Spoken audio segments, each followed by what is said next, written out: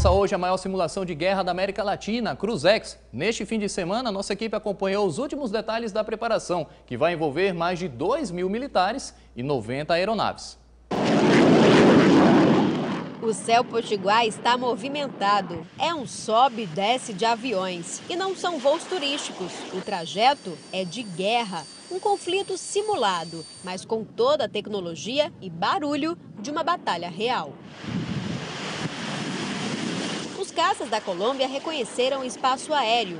Os do Uruguai, Chile e Equador estavam paradinhos no hangar, ao lado das máquinas brasileiras. Os mecânicos fizeram os últimos ajustes. Cruzex 5 is a very large multinational exercise that involves the air forces of the United States, Brazil, Uruguay, Chile, and France. Those air forces have brought different types of aircraft here. In the U.S., we brought our F-16s as well as a KC-135 from the Arizona Air National Guard. Brazil flies the F-2000, the F-5, the A-1, and the Super Tucano. The Uruguayans fly the IA-58 as well as the A-37. The Chileans brought their F-16s, and the French brought a squadron of Rafales as well as a squadron of Mirage 2000s.